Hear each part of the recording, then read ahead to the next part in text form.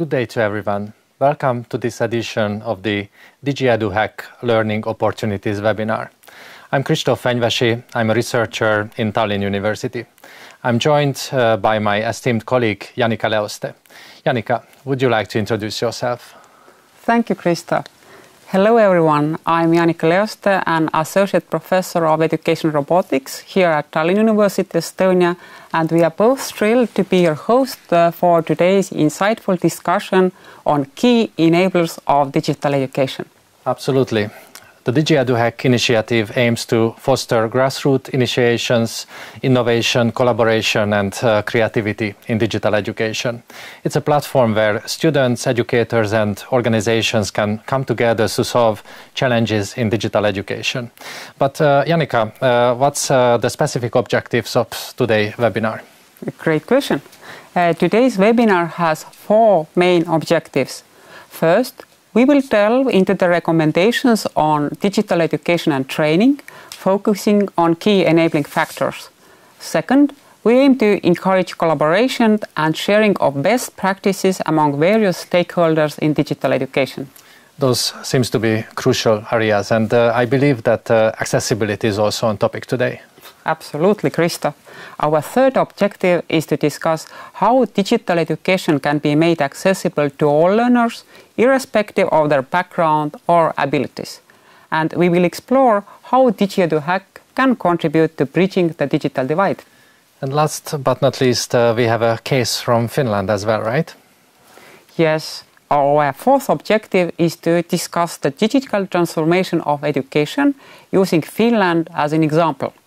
Finland has been a global leader in successfully implementing digital transformation for years, and we will explore now how they have done it. And who are our guests today?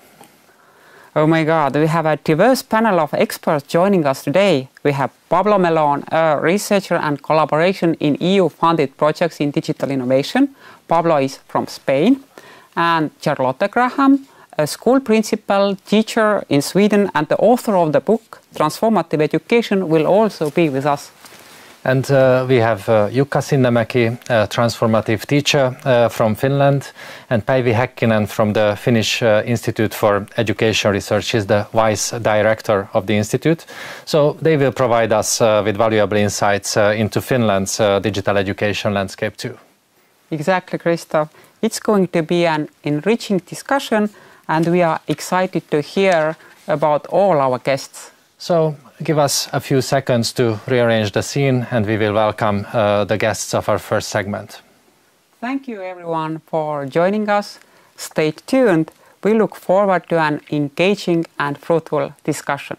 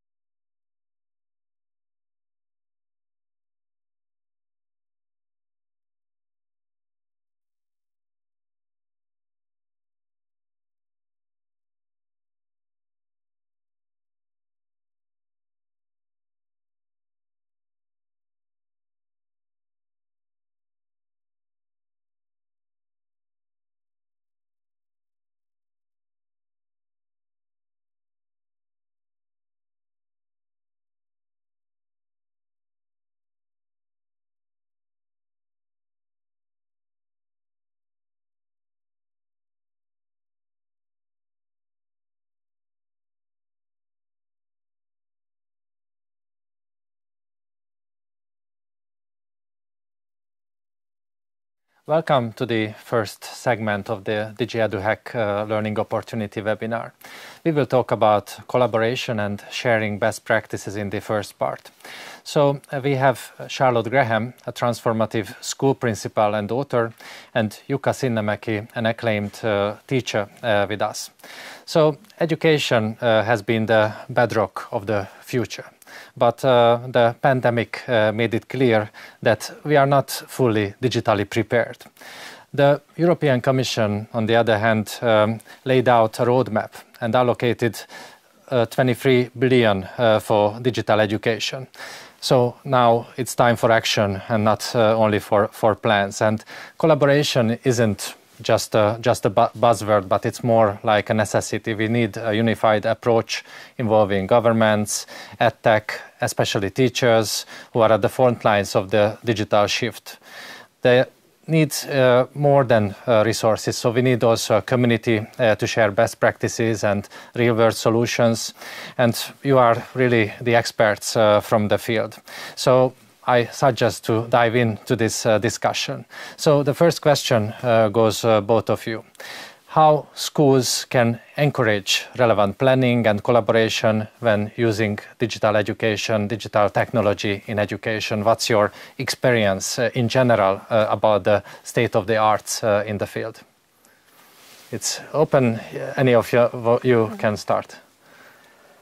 For the beginning, actually, what happened with Corona, often through challenges or problems, we have to boost and come up with a solution. And I think that really boosted in a positive way how to equip digital tools into education, because we couldn't meet as a person. And I think there was a lot of challenges, of course, but it was also as an eye-opener for many, that when challenges arise, how to still be engaged. And here technology was really key to keep us connected. And it was also a bottom-up movement, really. Like, teachers took the authority and just did what they needed to do because nobody told them, nobody knew how to do it. So teachers and schools themselves just made it happen. So it sounds to me that you really had the experience of the importance of collaboration in the critical situation. You might have also some stories to tell us about the importance of collaboration when it comes to digital education. Well, if we think back to when COVID-19 started, I remember a lot of Facebook groups and things like that just suddenly popping up where teachers collaborated within the country, but also internationally. And we've learned a lot since then, I think. But collaboration is always important, whether it's digital or it's analog. Collaboration is when the magic happens, really, I think, in teaching or in anything in life. So you are based in Sweden, yes, right? Yeah. So what was the overall experience in Sweden regarding collaboration and sharing best practices? How do you see it, and what remain with us now in this post-COVID era?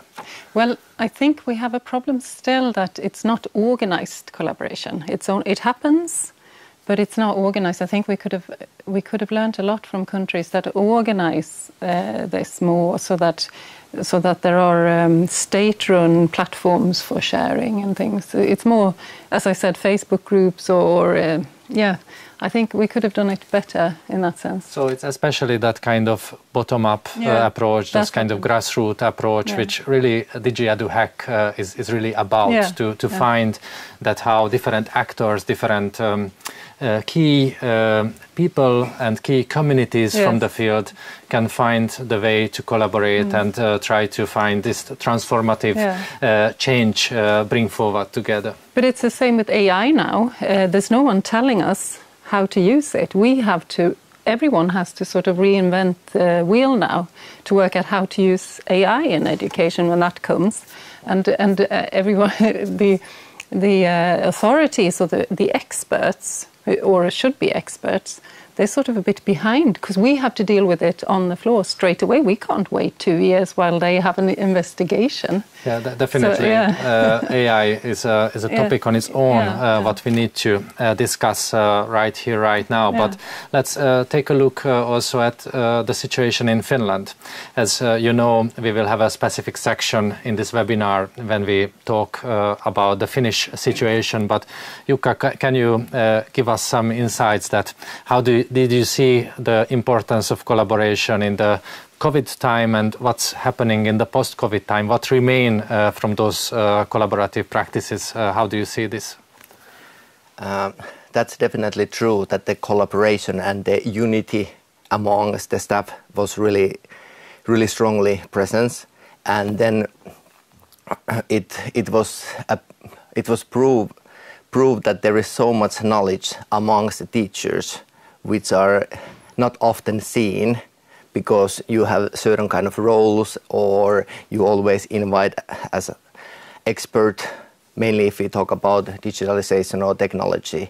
And through my experience, it was incredibly beautiful to see how teachers, how their talents and skills was seen, how they put them on the stage and really helped others, because such occasion as COVID-19, and then everything, all the connections to the parents and to the students are through internet and using technology. And that's mainly for elderly people a scary thing, because there's so much stuff going on, and then you have to learn something new.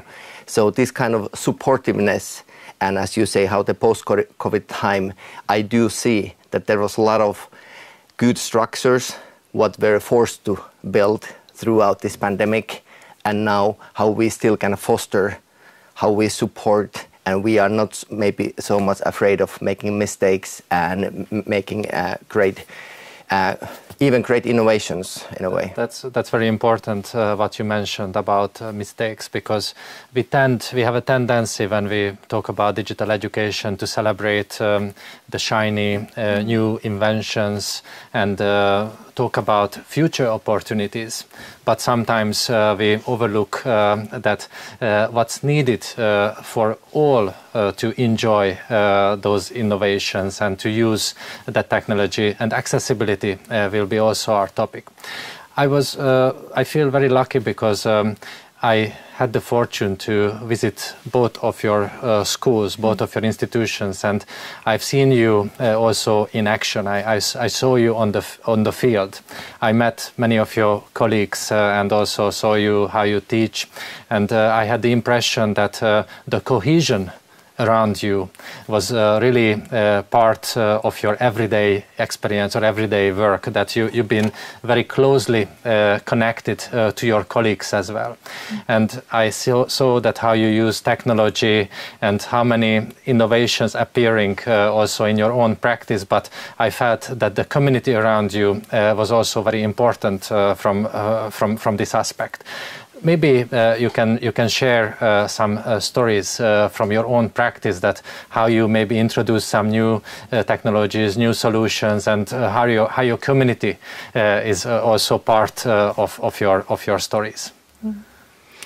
Well, I'm a headmaster, a principal, and I always visit the classes of all my teachers at least twice per term, or twice per year, once a term. And I see what they do, and then I comment on that, or we start from that. And if I see something that a colleague does differently, perhaps I will connect them, or I might give them a book or a chapter or an article, or just discuss with their practice with them, and just start from there. Because all the teachers are different and they do different things, but they all have something to bring where we can start from. And I always try and encourage and be positive and bring in digital solutions where that is a possibility, or just collaborations between different teachers. As I hear from what you are saying, and I have seen that. So professional development is not like a special course. It's not like a special training occasion, but it's happening every day. And everyone has a word in that. So you approach teachers, you encourage also teachers in your school to approach each other and support each other in the development. So it's really a developing community and like a developing system, the school as it is. And Jukka, I've seen a lot of interesting equipment in your school, which I think some ways connected to you and used by the whole school. So can you open it up, this? Yes, I try to do my best. We must listen more to students, and I think we learned from the COVID that we actually were forced to listen more our staff, and there was time to share, but not only amongst the staff, but amongst the students as well. So I think that was kind of, in a way, time to slow down a little bit. And as we all know that if you drive fast, things get blurry. And there is many takeaways from there. And during COVID time, it was really short that students didn't come to school in Finland. So I really focused on the environment and how we engage the students and the entire family to be involved more with the students' life. And when you referred for the devices and the sport equipment, it had to do a lot for the kids' innovations and the idea that what makes the learning more not just innovative and creative, but what really engages them, what brings them or satisfies them enough to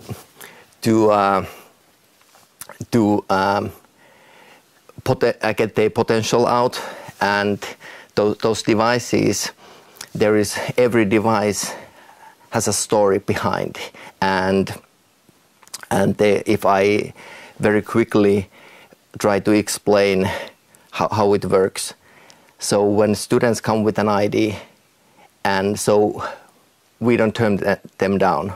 We invite every innovation, every idea, whether it sounds great or not at the beginning, and we try it. And we tested it and we tried, and then we have some criteria, what are the benefits, what are the challenges, and then we make together a decision whether it's a keeper or not. And this is kind of what makes the class look like the students. So they are it's inviting, and when they open the door and enter to the classroom, everyone could see in one point that my ideas, my innovations have been taken seriously, and this is a place where I enjoy to do anything, basically. Well, what I hear from your words is a little bit surprising me, because we tend to understand the concept of professional community is the community of the adults, the community of the teachers. But I can hear that in your professional crew there are also the students, and they have the equal right to help you to evaluate certain pedagogical opportunities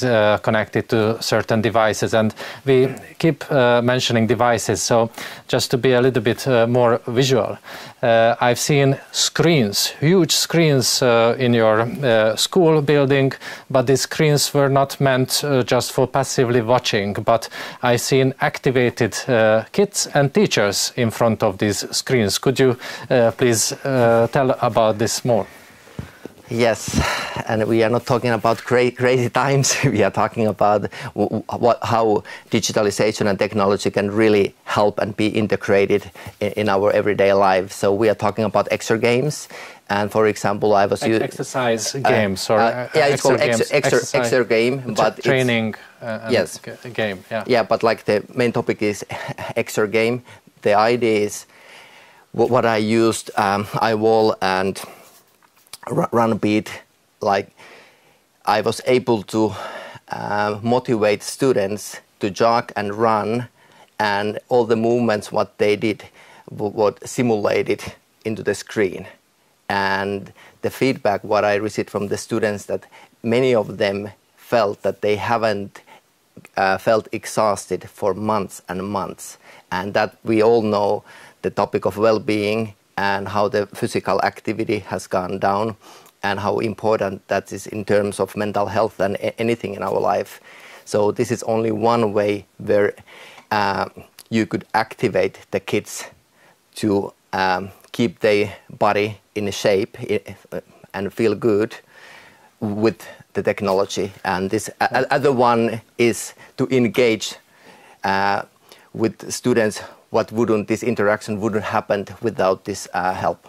And just to mention to our viewers that at the same time, the rest of the kids are running around outside in the schoolyard. So it means that the whole activation of the whole school with many different tools, and that's how technology is really a seamless part of the whole school ecology in this way.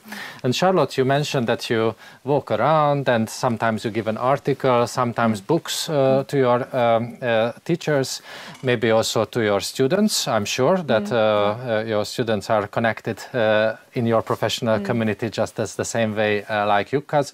And you are in the lucky position that sometimes maybe you can give your own book to your colleagues. Could you please tell a little bit about this book and why did you write it? And do you have something in the technology aspect in this book what would be worth to consider? We do, but we did write the book first of all because we had an experience as practitioners, and we found... What's the title of the book? Transformative Education. Transformative Education. This is the book to look for. Charlotte Graham and Philippe Blanchard. Yes, okay, thanks. Yes, and Philippe is a teacher and I was a headmaster, and we found that there were a lot of books, more like handbooks, written by teachers and headmasters. Handbook, do it like this.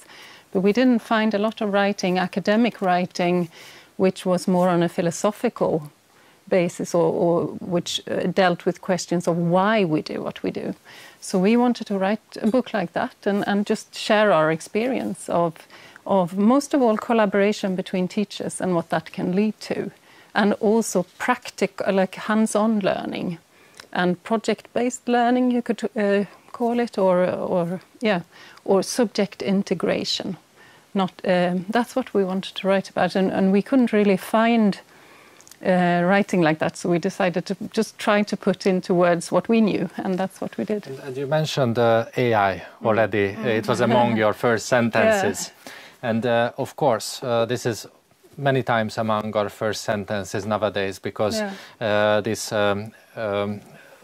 products with the generative model really blown up, and it turns out to be maybe useful on the one hand, maybe threatening on the other hand, definitely very surprising. What's your impression as a teacher? Well, just very shortly. Sorry, I think that if we can, I'm choosing not to see the negative sides, but try and see what could we use it for.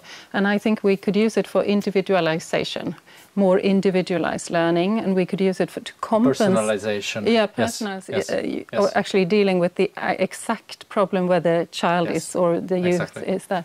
Or we could also use it to compensate for difficulties, I could see, and also for gamification of education.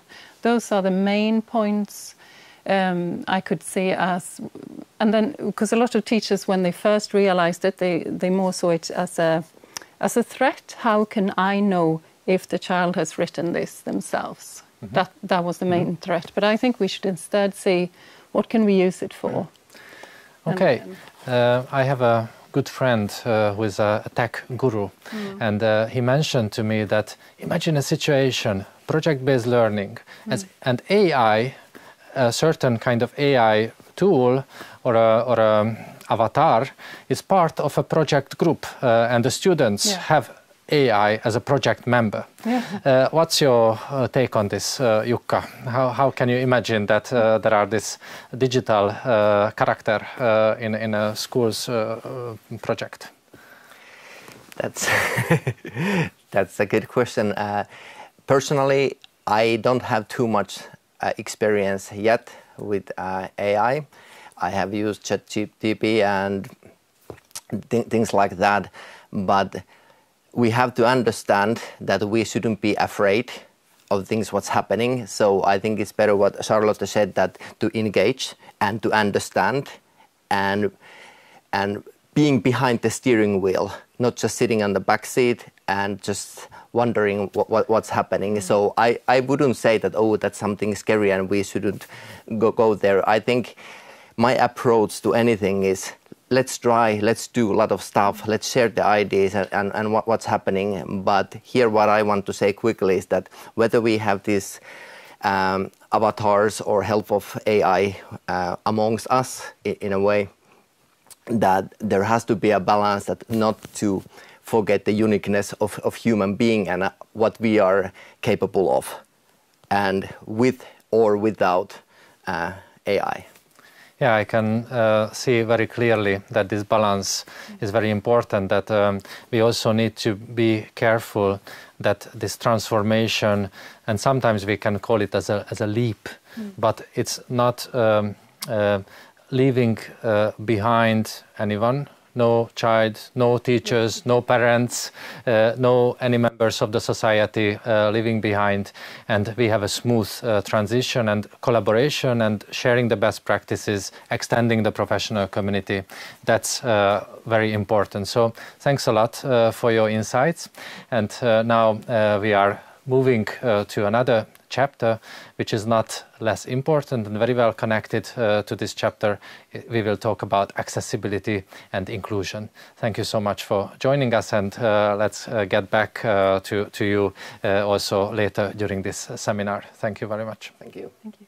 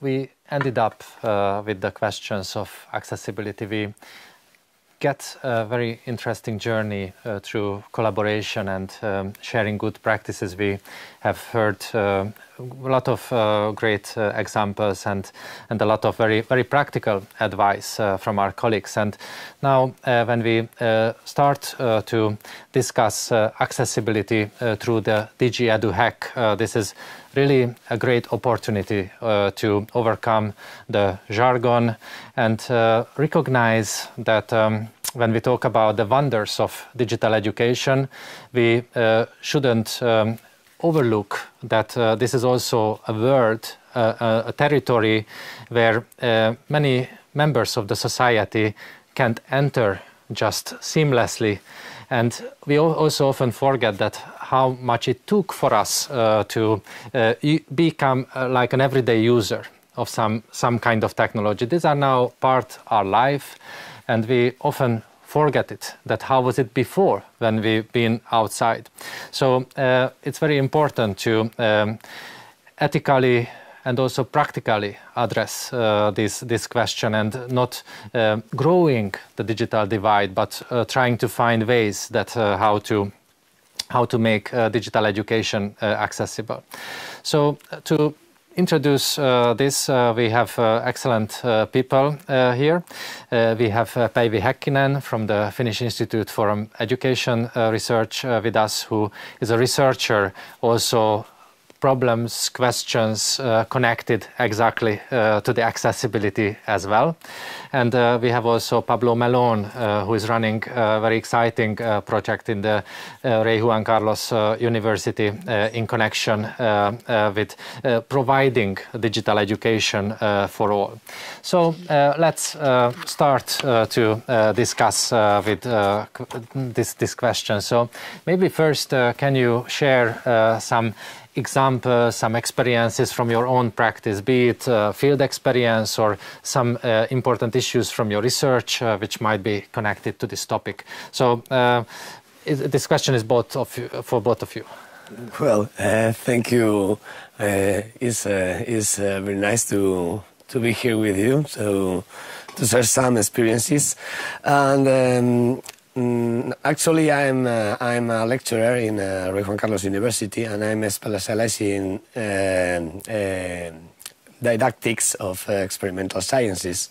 And in fact, I'm implied in a project that we are working in the creation of laboratories open to the community, and we are trying also to use the technology and use the digital education, the interactive digital materials, to bring this education to schools, to the community, to people, to families. And one of the most interesting things in this project, I think, is related with this accessibility. So we are trying to, using only devices like a mobile or a tablet or something everybody have access to nowadays, trying to bring all the information, all what they can need to recreate these laboratories by their own. So this one of the things I consider important, to bring easy, accessible materials to the people. And this is one of the ways we can fight against these digital differences. We look and we see in the different places. I see. So, Päivi, your research gives a lot of insights in connection with these questions, especially how teachers may be coping sometimes with technology and how they solve problems in the digital context. Could you say a few examples? Yeah, as you said, I have a research background, and I always try to keep that in mind, that I lean on evidence, not just like declaring the joy of e-learning or educational technology, but that is the perspective. But what comes to the accessibility, or let's say digital divide, there could be different perspectives if we take a look at the theme as itself. Of course, in a global scale, we have many challenges still in terms of even technological infrastructure. But what I face mostly around me is the divide between different generations, I would say. I mean, my kids, my students, young people around me, they are much more fluent with the particular technological skills than me, not to even imagine the divide between these kids and their grandparents, let's say like that. So I think that, well, we often talk about digital natives, but there's a lot of research evidence that there's not such a homogeneous one group of digital natives that exists. So there's variation even among young people. And this comes to the question of schooling and teachers and their role in narrowing down this gap between different students. Not all the students have necessary, even though they might be fluent with, let's say, social media, gaming, and these sorts of things, but they don't necessarily have the necessary skills to manage in the increasingly complex future society, for example, solving complex problems together, or critical reading from the internet, or there's clear differences in these, and there schools have a crucial role in balancing this or narrowing down this gap. One very important thing what I have learned from your research and also from the attitude what you represent is that technology is always to be used for some purpose. So there is not the technology for itself, but the technology is to make some situation easier to solve, easier to access, more fluent, and there we need to build these bridges and also this kind of understanding.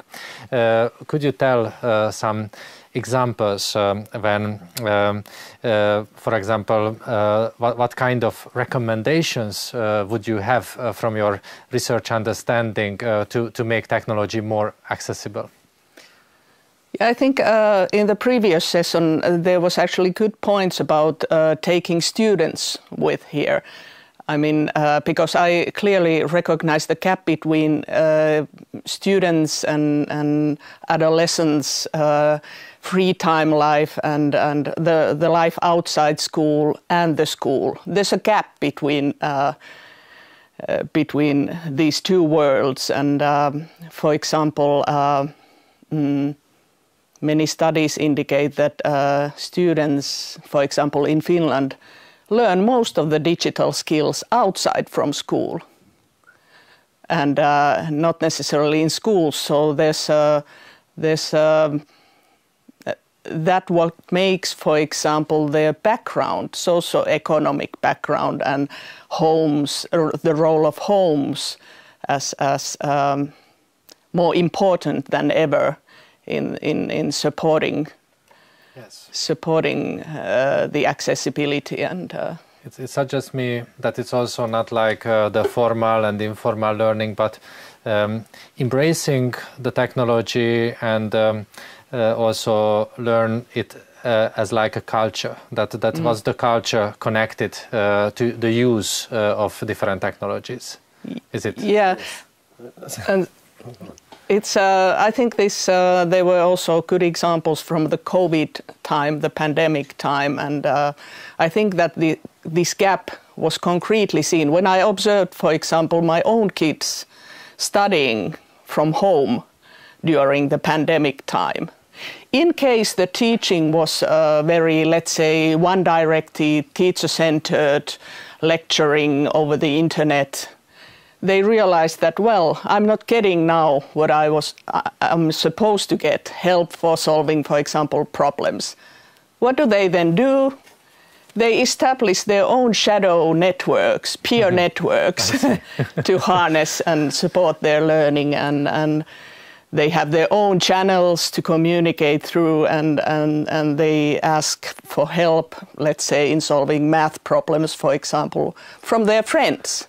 So if schools are not supporting them, they find their own ways. But it sounds like me that this DigiEduHack initiative is also really looking for this kind of self-organized, self-initiated impact, and also that taking these into the limelight, into the spotlight, and let's learn from these kind of practices what we are already doing and how we can support it with a better coordination. And Pablo, your example about these labs started to interest me. So as I understand, there is this lab which you introduce for the whole community, right? Who are the people whom you want to take this lab? Yes, this project that is funded by European Community. It's a project where 3 countries are collaborating, Portugal, Greece and Spain, and in each of these countries we have a research institution and also a school. And the idea is that to establish a collaboration between the schools and the research investigation centers.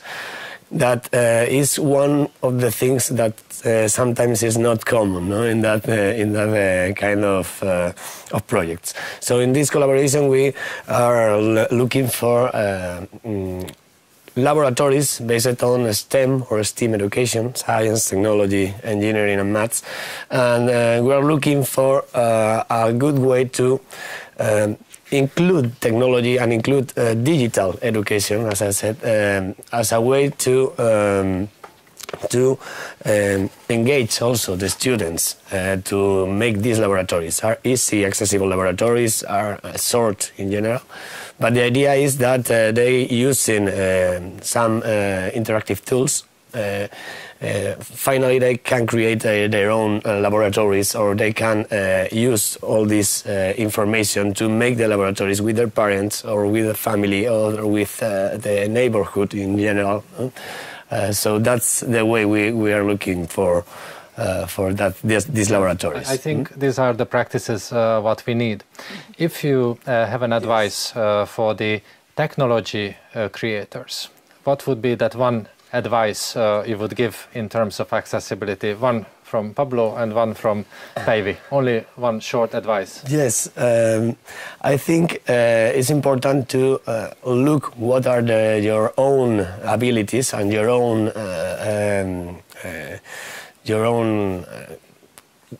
abilities to use technology. If you know what one kind of tool, maybe you have to use this kind of tools to bring technology and to bring digital education to your students. Okay. No? So if you are an expert using authenticity, yes, if you play video games, maybe you can use it to bring this. No? Or if you use Excel in your work. You can try to bring these abilities to your students. You don't need to know everything. Yes. You only need to use your own knowledge. Okay, thank you. That's very practical. Päivi. Yeah, I would say that for technology development, take the diversity in collaboration seriously, meaning that take people with different background with you into the development teams, as well as the end users, and in this case, digital education, not only teachers, but also students. So everyone counts, and we exactly take it up from the next section here, and we will talk about the digital transformation, and we will pull together all these ideas. Thank you so much, and you're welcome to follow us.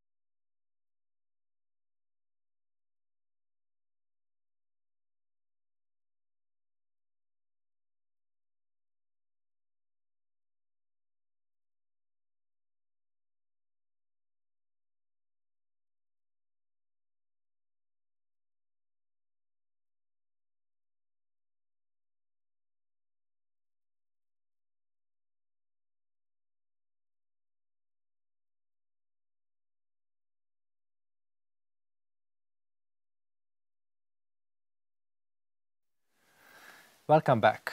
We are talking about the DigiEduHack, and we had very important aspects already discussed, such as accessibility, collaboration, best practices. And now we arrive to the question of digital transformation in education. It seems to be very easy to talk about these grand ideas, but when we start to take a look in specific examples, like to a country, everything gets a little bit more concrete. And definitely Finland is representing a special case in this opportunity, because we have seen that education in Finland has been celebrated like decades ago. However, the challenges are not less in Finland like in anywhere else in connection with the digital transformation. So we have two guests to discuss these questions. We continue with Päivi Häkkinen from the Finnish Institute for Education Research, and we welcome back Jukka Sinnemäki, a teacher from Finland.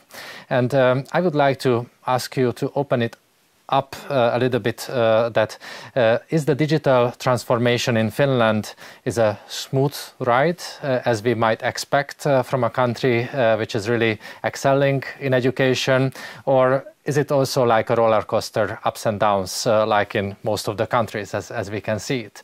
So who wants to jump into this? Well, first idea what came to my mind is that if there are smooth rides in school, then something is wrong. So I would prefer the roller coaster in that sense. When Päivi mentioned in the previous segment that we have to engage more with the kids and how much they have energy and ideas, then what we do should refer more to the kids' lifestyle. It doesn't mean that authority is missing or there is no structure or we don't have a clear focus.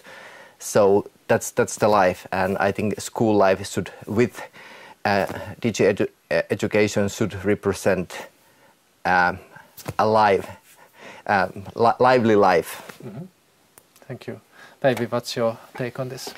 Yeah, well, digital transformation, if I reflect shortly back in the history, this is not a long history, but I think that we are in a good position with the technological infrastructure. We have invested a lot on that. Then gradually we have been moving to what comes to the evaluation of the effects of technology on learning, and more recently, maybe focus has been in a more diverse usage of technology for learning purposes. But actually, all the recent studies indicate that we have still a lot to do. It's technological infra is good. Technology is used, let's say, in European comparison to the average degree for learning purposes in schools. But what is a bit even shocking is that the more mature and sustainable pedagogical practices using technology for collaboration, collaborative learning, or for solving problems or inquiry-based learning, these kinds of practices are very rare in Finnish schools still, if we think about it more broadly, not like in Jukka's school or this kind of a lighthouse projects that we easily see in the public. Yeah, this is what is very interesting to me, because what we heard from Finland, decades-long news that success in this, success in that, but we very rarely hear about that. What are the everyday challenges? What are the everyday struggles in the Finnish system? And I think this is very important learning opportunity there, that to recognize that it's not just an utopia of education, but there are also failures, there are also those situations to learn from. So how do you see that, what are those initiations, what are those recommendations, and what are those areas where Finland should really concentrate on the everyday level? So what teachers need to maybe focus on when it comes to this digital transition? I think the difficult question for anybody is, what would I do if I wouldn't be afraid?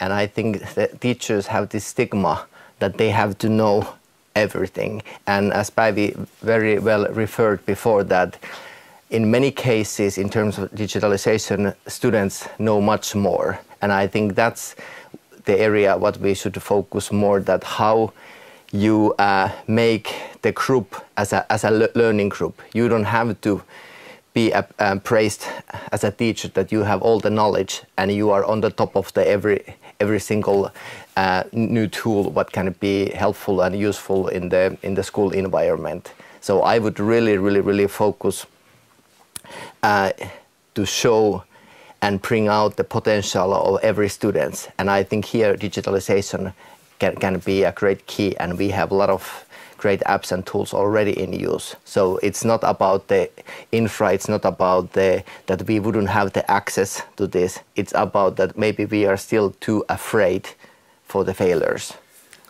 Finland has been successful for many years to hold against the gap in the society and hold against the social divide in society. However, from the recent PISA results, we can learn that even in Finland, these divides emerged. So how you see, Päivi, from the researchers' point of view, that what could be the role of digital technology and opportunities in digital learning to work through this difficult situation?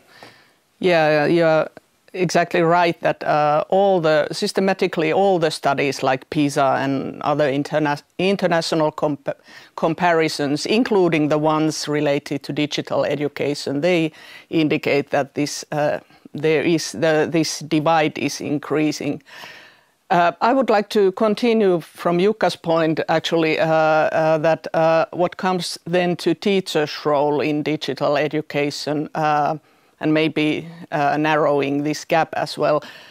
I totally agree that students should be taken with in designing the practices because they are very skillful in certain things, in many things, especially fluent with the technology. But then what comes to the teacher's role is also very important, so that the pedagogical practices wouldn't be just like temporary diversion or excitement with fancy, shiny technologies, but it would be attempting to be like learning with understanding and a kind of activating pedagogy, which means that learning is then not made easier with the technology, but rather more difficult, because you need to be intellectually active and consciously attempt to understand things in a deeper level, and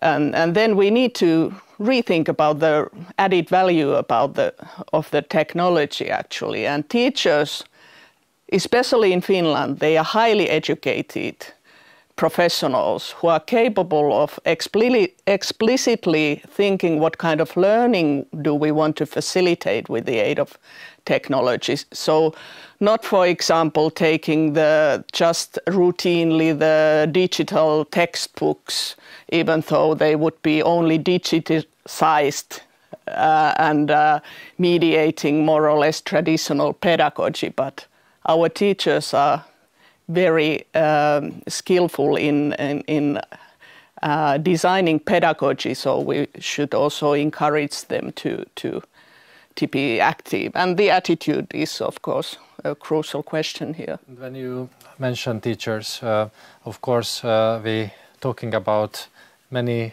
teachers, professional teachers with different professional profiles. It's not only means that which subject do they teach or which level do they teach, but also in Finland there's examples that the special teachers, special educators are part of every classrooms because of the inclusive education. Jukka, I've seen many times you working together closely with special educators. How you see your technologies, I call it like that, which you introduce together with your students, with your colleagues, from the inclusivity point of view? Have you made some special arrangements, or you needed to rethink some of this equipment from the inclusivity point of view? I luckily could have to say that I was a bit against this digitalization campaigns and pushing to the schools at the beginning, but my personality is that I'm eager to try and see, and I must have my own experience first, what's happening. And I would say every single digital tool what I'm using and we have in our school is because I had the opportunity to experience myself. And when you said that you have seen this specialist teachers helping in the classrooms. We have in use very powerful tools when this virtual reality is creating a space for the small group of students to communicate. They're social, and the program provides, or the virtual space provides them, and it doesn't have to be authorized by a teacher. So in this, if I understood the question right, so I can spread the class in smaller groups and nearby, and basically just like Charlotte said before, to check, walk around and see how things are going. And of course there will be a time for reflection and so on. So in this case, I have seen a lot of positivity, how students can now communicate better with diversely with different students, because we have very heterogeneous classes, and those practices has really helped when you are in so-called normal classroom, how to communicate with from the different background, from different cultures, when you have limited language skills, etc., etc. So I also would like to choose the opportunity size. Thank you so much for the important insights. I think we also started to get another view on the Finnish education, maybe a bit more realistic view. And your examples and your thoughts were definitely hold a lot of opportunities to learn and to think more in this regard. Thank you so much. Now we are heading towards the last culmination of this DigiEduHack webinar. There will be a session where we invite our audience, who are like participants as well as we are live streamed, to have their questions also communicated to us. I started to look at my iPad that there are indeed quite a few questions are coming in, so I'm really excited about this upcoming part. And what was a little bit like a takeaway for me from this webinar is that digital transformation is really a story on the personal level as well. A story of a student, a story of a parent, a story of an edtech provider, and a story of a teacher, of course. So it's not only a policy, but really that personal narratives are very important, and personal impressions and personal feelings, and also the personal opportunities need to be given, need to be offered through the technology, and technology cannot be a limitation. So this is what I have learned from this webinar.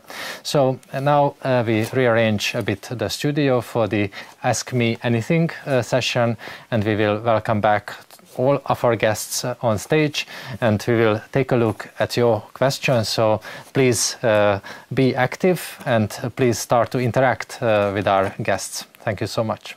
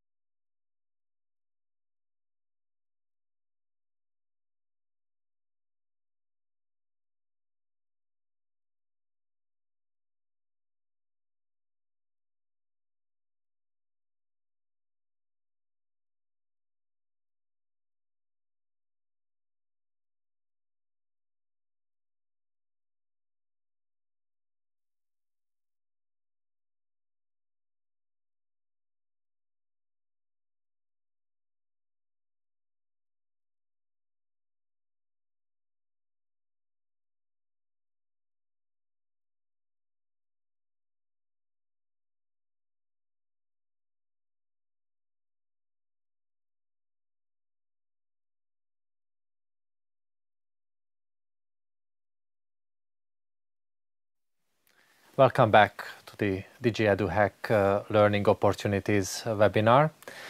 It's a very special session now because we have the opportunity to ask our guests anything, and you have the opportunity to type your questions, your comments, your insights into the chat box under this YouTube streaming, and all these messages or these questions will be delivered here to my device, and I will do my best to discuss these questions with the guests in the studio.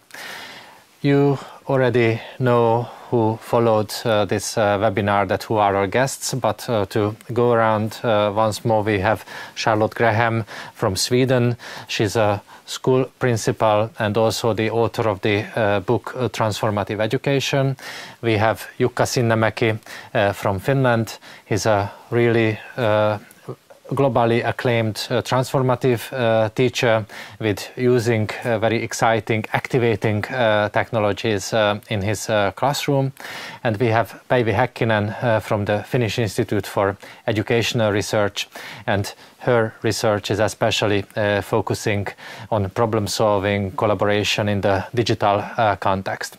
And we have also Pablo Melón from the Rey Juan Carlos University in Spain, and he has a very exciting European Union supported project about digital labs for communities in the rural areas. So the first question what I see appearing on my screen is sounds like this: how much can we automate teaching using artificial intelligence and robotics? What is the level of human touch that needs to remain, and how should it manifest? So I think this question to all of you, Charlotte immediately brought in the question of artificial intelligence. We all have some degree of experience with this. So how you can see this future vision of automating teaching using AI and robotics, and what's the human aspect, what maybe needs to be preserved? Who wants to start? Well, I was thinking that the AI part could be the individualized learning with perhaps just for short periods of time, maybe 10, 20 minutes, where each child learned exactly at the level they were.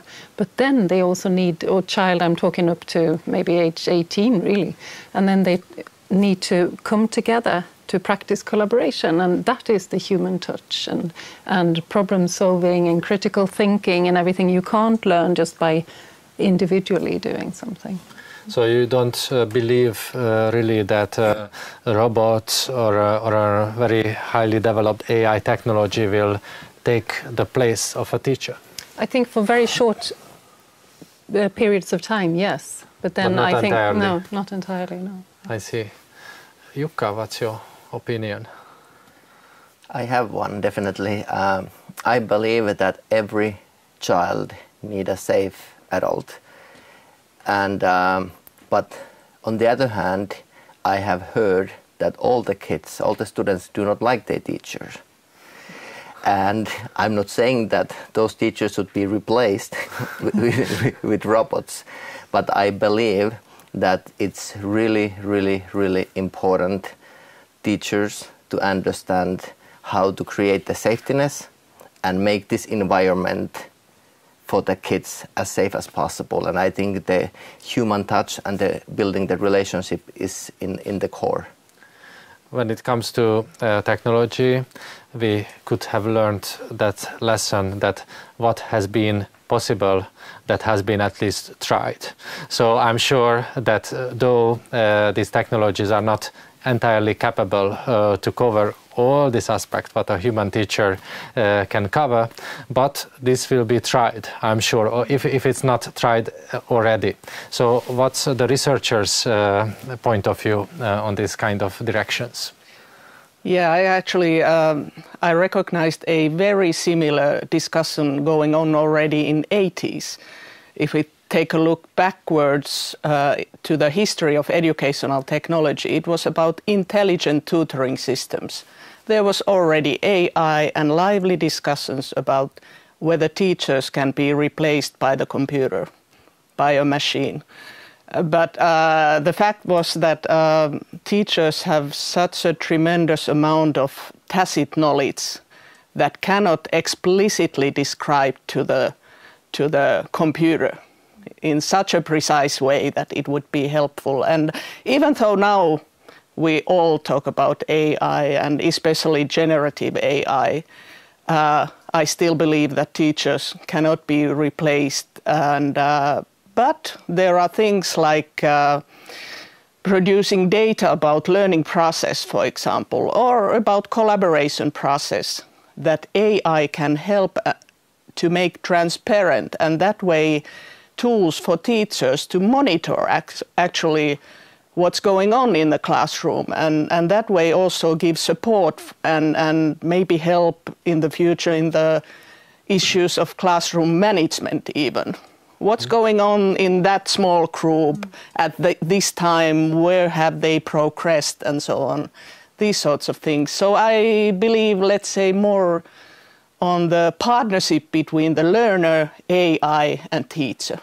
But definitely there should be a human touch and also the human which controls what's happening. And especially the social, emotional and collaborative processes are the ones that at the moment are still better supported by the adult human teacher. Yes. And Pablo, when you are in this learning lab, maybe some people come with high hopes.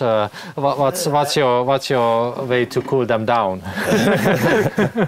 No, when we talk about AI, I think we have to look in a different way. You know? We have to use this like an opportunity, not like a way of change a human teacher for an AI, because it's not necessary. We have to complement the two worlds, and we have to use these new tools, no? Like ChatGPT. I have my students. I know they use ChatGPT. I know that they are going to use ChatGPT. So what I have to do is to change my way of maybe you are already looking for a kind of work for evaluate or for assess the student. Maybe you have to change the way you make this kind of activities and change the way using ChatGPT as a way of look for information, as a way to improve your conversation, improve your abilities. No? In kind of way. That's very interesting. You already started to mention some examples that how this technology might be useful. Jukka told earlier that, as I understood, that you have not experienced that deeply yet this technology, right? That was you told, but from your words, I understand that you might also use this technology sometimes. I'm sure that Päivi also knows how it works. So not only just from the user perspective, but also what's behind the curtain or what's in the black box we can know. And I know from our conversations that you also see how your students are using. You might also use it sometimes, but you also told me that you just can't give away the joy of writing to a machine because you love to write. Yeah. So could you please tell me some examples that how you use this very new technology, if you have some user experience, or how do you see that others using if you don't have the experience? So let's make a little round.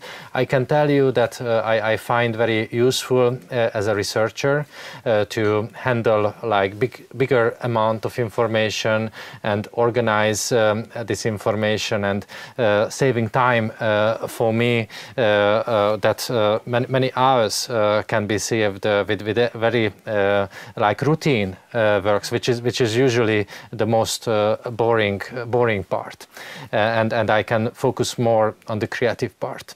But how is it in your case, Charlotte? Well, I can tell you a little story. I have a friend of mine who's a teacher in upper secondary school, so they're sort of 17, 18-year-olds, and they write really long essays. She's a language teacher, and then she has to mark them. So when she marks the essays, she gives them a grade, and she gives a short comment. You could do this next time to make it better. But then this Christmas, she had the idea of feeding all these essays into AI, ChatGPT, I think she used. And she told the AI to give personalized, very detailed feedback to the students. And they did, and they had so much help from this, because she could have done it, but that would have taken her weeks. Yeah. So she could check it, that there was nothing wrong with the feedback. Yes. And I thought that was so useful, because these students had so much help from the very down to each sentence or paragraph feedback from. So it seems that there is two ends of this tube, that not only feeding in information to get a good essay out, but also feeding in an essay to get a good feedback from that. And then we can also see from the supportive systems that they are capable also to support your writing as a writer, not just write instead of you, but give you creative support. Jukka, what's your experience? What I could share here now is, we all know that well-being is the foundation for learning, and so I developed a system with the team that when you collect data from your own behavior, from your own physics, it becomes much more interesting. So I was using for years different activity wrists and different sensors which collected real-time information for the students and for anyone the family is allowed to see. And through that information, it has to do your social relationships, your nutrition, your sleep. It's not that someone is controlling what you do, but it's basically laying out your life. This is how it looks like. And then the question comes to the students that, do you see anything wrong? And then, or what is great about it? And then we start to study, look for information. And that's kind of transformative, because we wanted to focus first at how well they are before going to the little details. So this real-time information, I would say, tremendously changed the behavior and the workflow of the students. This sounds to me like bringing data in the classroom. When we live in the era of big data, I think that's really a key point also to how to understand what to do with this data, how we analyze this data and what we make out of this data.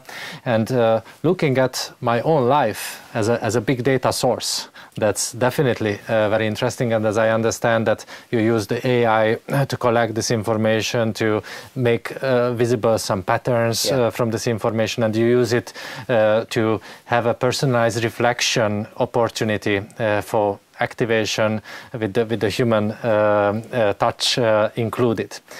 Yeah, only a short comment. The main point what I really want to show is to make the kids think.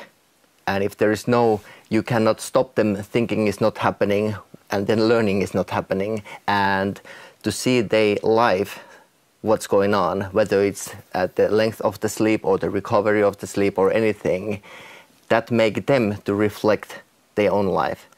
And then when the decision at the end of the day is with the kids, that is very transformative. Yeah, thank you. Thank you.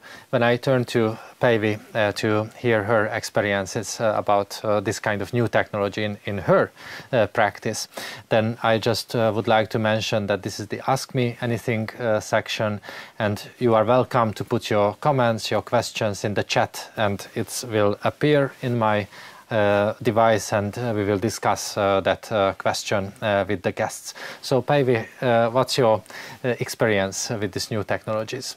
Yeah, I think that the data is one of the key issues here, also from my personal perspective, but also more generally, and data literacy here.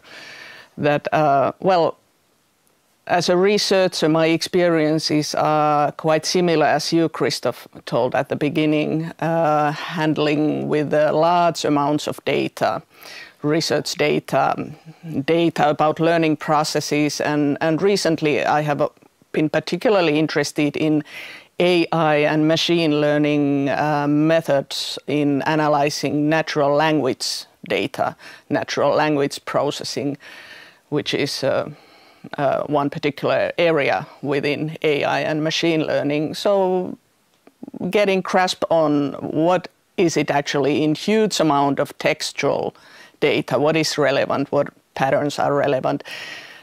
In this case, I'm very aware of what is happening there behind. It's not about black box system that you referred at the beginning, but I need to know exactly, or at least almost exactly, what's happening, how the machine learns and handles the data. But of course, most of the experiences come from the more or less transparent uses of AI, meaning mobile phone, variety of recommender systems and so on, that we all use nowadays and are not even aware that I'm now using AI.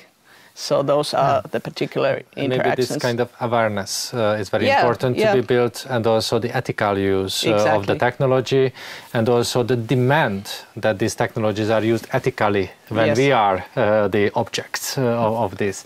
Pablo, how it looks like in your life? Yes, no, and now thinking how you say now, one thing that I consider important is precisely the ethical use of these new technologies, this AI is ChatGPT, because particularly my students, sometimes they make bad use of technology, and they maybe don't make the reference to the original author or something, and that kind of so you mean that they are cheating, sort of? Yes, I can. Some kind of just to use the we have to look for our students that they sometimes don't recognize that that kind of things as a problem. No, they only think they are looking in internet some information, but they don't realize that there is a problem. No, there is a personal that creates that materials. So in this case, we have a problem with that kind of new technologies that ChatGPT, because sometimes it's very difficult to look where is the real part and where is what the AI creates. No, so we don't have also, in my opinion, we don't have the experience to manage this kind of problematics. No? Mm-hmm. So. A very exciting time, definitely, where we are living right now, and many open questions.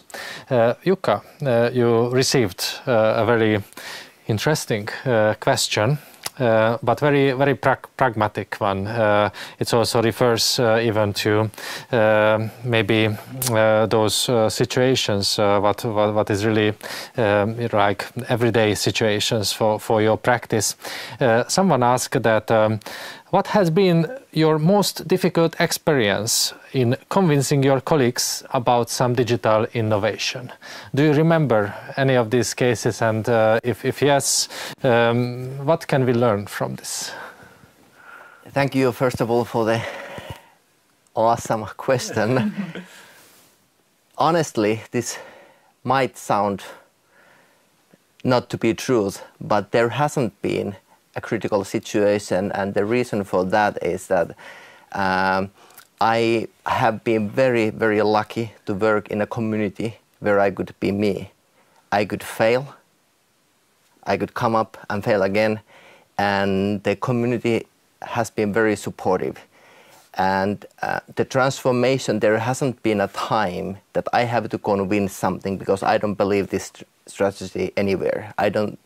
It's very slow process that an adult tries to convince someone to change their behavior, what has been done for decades.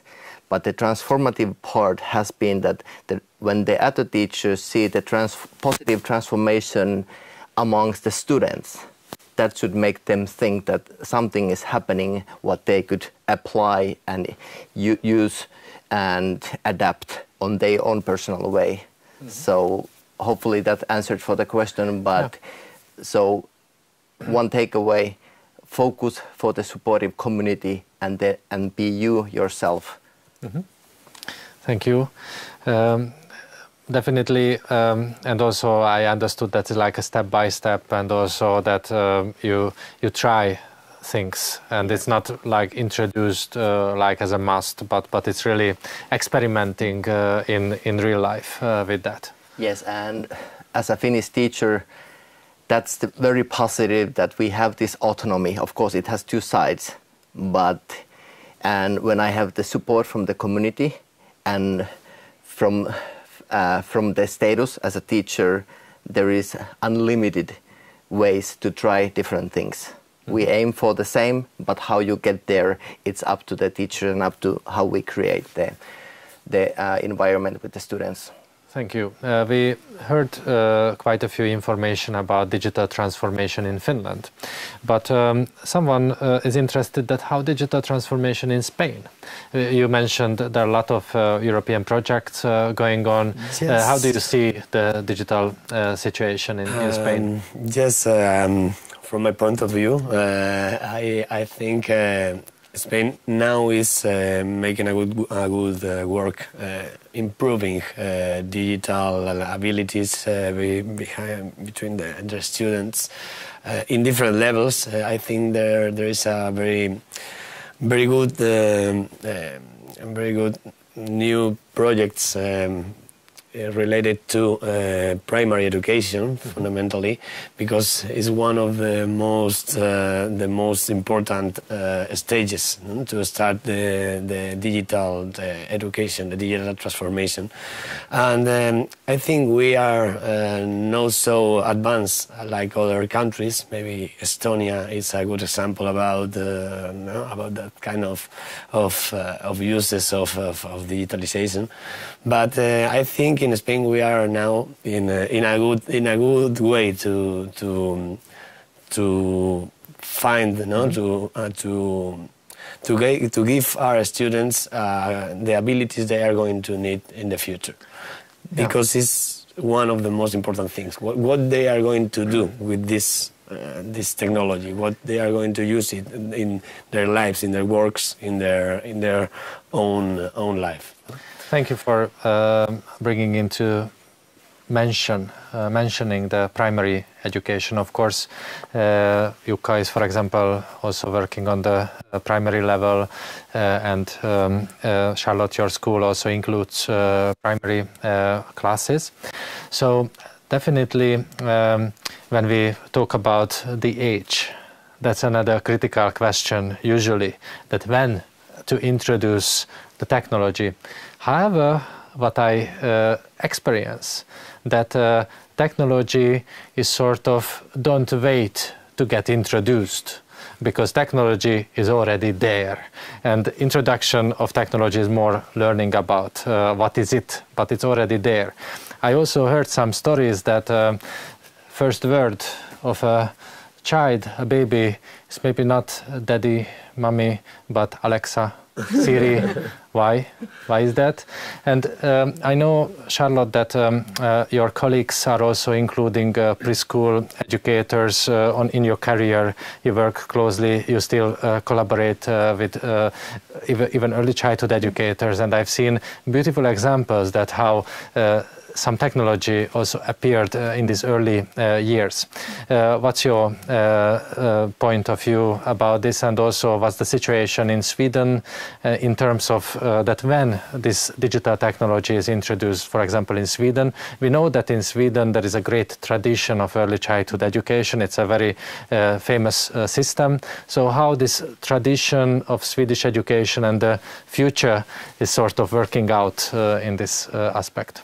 Well, I don't even know if I dare say it, but it's almost as if the preschool education, the early learning, is more developed in the digital learning, and then they sort of start again. So they start usually at age 1 in preschool, and then at age 7 or 6 they start the preschool class, the normal school.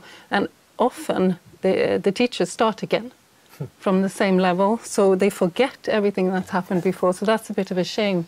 But I've been thinking that wherever we decide to start teaching digitally, we should also bring in the critical thinking learning.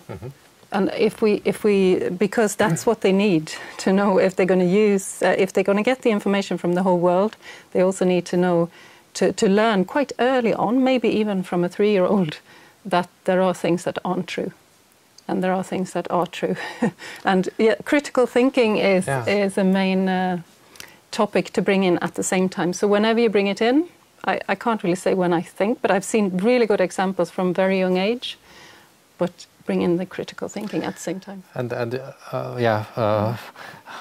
that's absolutely true, because and it's a technology related question, because usually the source of information where you need to implement this critical thinking at very high degree and very complex level of digital, the critical thinking is the digital technology which if you want or not, but delivers the information, and you must be able to find out what's true and what's not, definitely.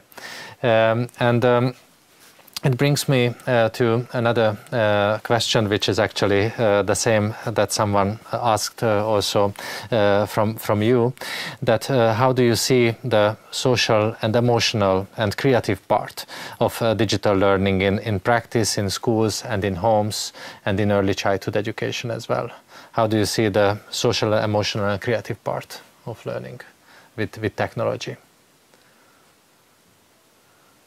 Anyone? Yeah, I think it's very important, and at least in Finland there are already initiatives that among preschool age of children there are many creative practices like maker spaces, or AI is introduced in a way that these small kids are actually teaching the machine. They are adapting a kind of a technology comprehension by learning what machine learning actually is all about. And because these small children don't have any prejudices, it's very easy for them to approach a machine and try to understand how it operates and so on. So more or less creative part is done in this kind of or maker spaces, and computational thinking is one area where it's very fruitful to see the creative part. Yes. And maybe social emotional, there are many options that technology can bring into, let's say, virtual reality, giving like opportunities for engaging into interest-driven and motivating activities, like you can jump back into the history or to the future or to the space or wherever to explore the things that you couldn't otherwise do. And that way you can, at its best, create a kind of emotionally touching learning situations. And of course, it's not automatically like that, but also here teachers have a crucial role, that it's not just temporary excitement without any deeper goals here. As we brought in the focus on the earliest years, we should mention that now we are sitting in Estonia, in the Tallinn University, and Tallinn University actually been a very important hub for early childhood teacher education, teachers' preparation for technology implemented learning even in the early childhood space, and we can see wonderful examples, good examples, when robotics, for example, is used not to alienate anyone, but to be more social, emotionally skilled person. So we can see all of these examples, and it's definitely very good to see that. So how you see the social and emotional learning in connection with technology? What Päivi said, I will continue from there. I think one way to give a great opportunity to think the values behind, because when we start to code and teach the machines for some tricks or whatever, we use it. And I think we shouldn't forget this kind of discussions before, that when they make choices, what is right, what is wrong, what happens. As we know, we have these cars what drive by themselves, and there are values behind how they have been coded and what kind of algorithms they have. So if there is a crash coming up, there has been a human behind who has decided in this scene how the car is going to act. And I think this is what I want to address now, that when we are using such a technology, that still there are values behind, and which is really important to talk about, whether we are talking with adults or the kids, according to the age of the people.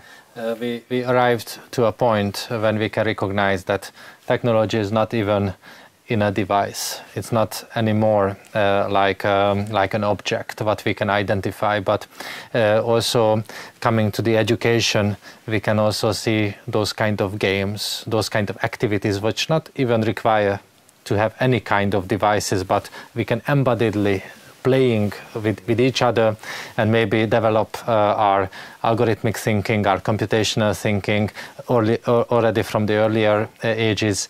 And we know that this is called like physical computing, that you play these games and you recognize how algorithms work. So definitely there are a lot of opportunities around, and I really hope that all these opportunities will be considered by the participants of the DigiEduHack. And I hope that you enjoyed this part of our webinar. We try to bring you a diverse community of people also in the European range, but also regarding their expertise. And we are looking forward to see you again within 2 weeks at the DigiEduHack Learning Opportunity webinars. And I would like to say thanks for our guests for accepting this invitation by the Tallinn University and being here with us this time. Thank you for everybody. Thank you.